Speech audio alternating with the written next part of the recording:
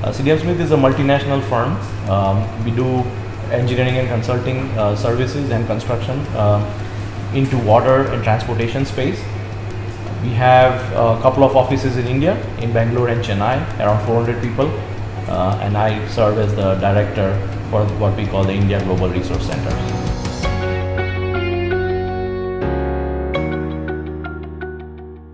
So actually, when we just came back from COVID and all our teams came in, a lot of folks have been hired in the last 2 years, and we wanted the leadership to come together for an experiential event with a lot of learning and also getting feedbacks and reflection back, right? Gel as a team and then also implement that in the workplace.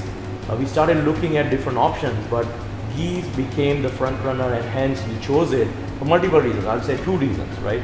First is you listen, right? It is also our tagline for CDM Smith: listen, think and deliver.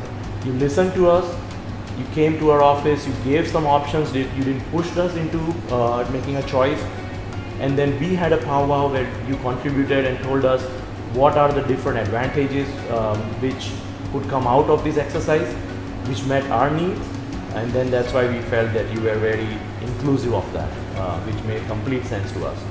The other one is the gender diversity which you support. CDM Smith stands for gender diversity. We believe in that, and when we learned that you are favoring the gender diversity and you work for that, women in the workforce especially, we were convinced that you are the right partner for us.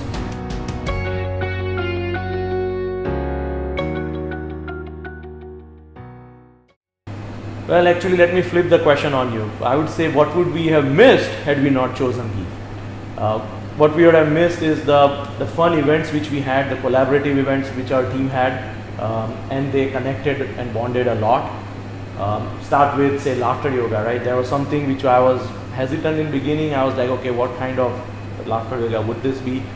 Turns out we're already talking about our next session next week, right, with a different team. Talk about playing with colors, right? Normally I would play colors only at Holi. Turns out we had a nice event. You can even see some stuff here, which is again a very connecting piece with some lessons learned, right? The event which we had in the classroom, right? The storyboarding and also debating about it, putting our thoughts forward, lessons learned from it.